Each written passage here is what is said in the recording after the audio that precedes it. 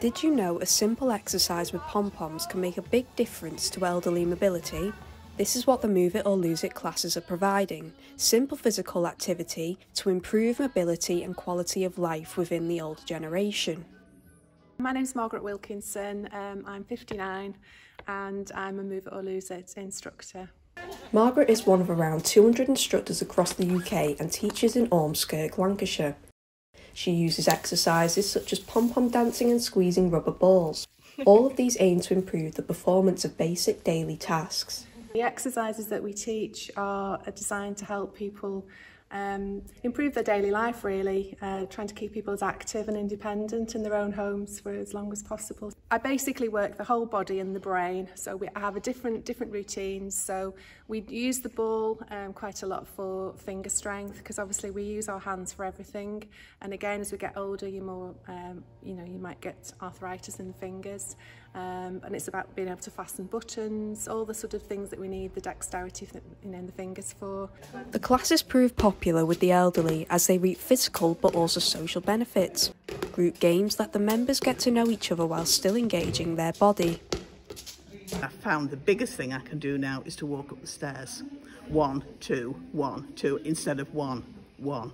1. It's made a big difference. It gives you more confidence, and because I've had a few falls, but it is brilliant, absolutely brilliant. I love it. My balance has improved.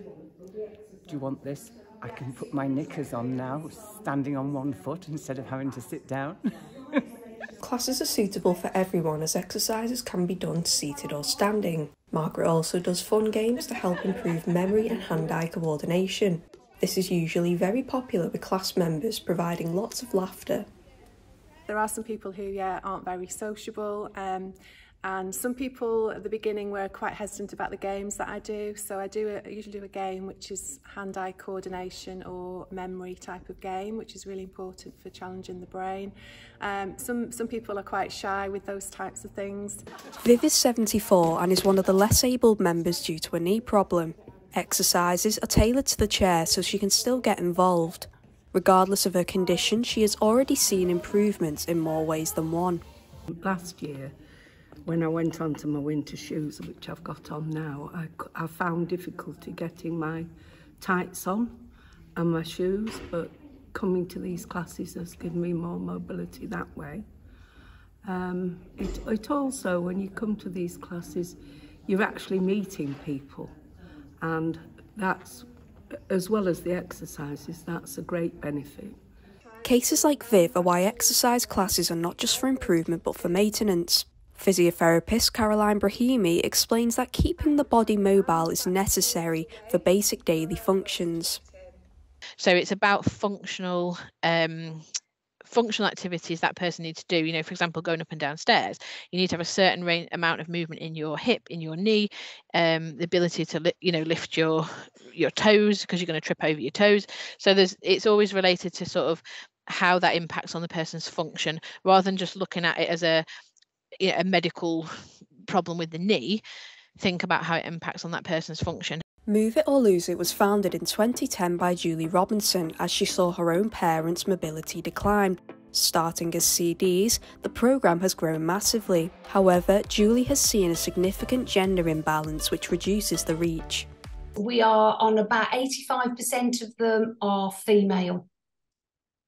So we'd love to reach more men. It's very hard to get men to come to our classes. But, those that do love it, but I think women are more used to socialising of that generation, certainly. They're very happy to come and chat.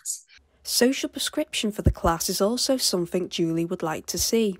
This is when a professional prescribes non-medicated activity to help alleviate issues such as depression or lower mobility.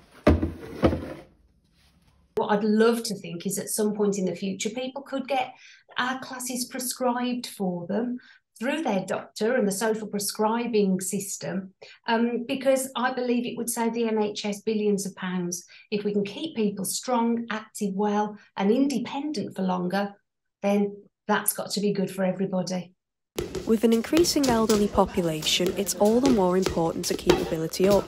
Move It or Lose It stresses this point with its title. As the class finishes, Margaret says some inspirational words to end on a high note. I'm absolutely passionate about staying active as we get older, because we can. You know, it's in the name, move it or lose it. If you don't keep moving your muscles, keep moving your body, you lose that ability. For more information about classes in Ormskirk, visit www.moveitOrloseitwithmargaret.co.uk. To book your free taster session, please email margaret.wilkinson@moveitOrloseit.co.uk. Or to find a class in your local area, please visit www.moveitOrloseit.co.uk/find a class.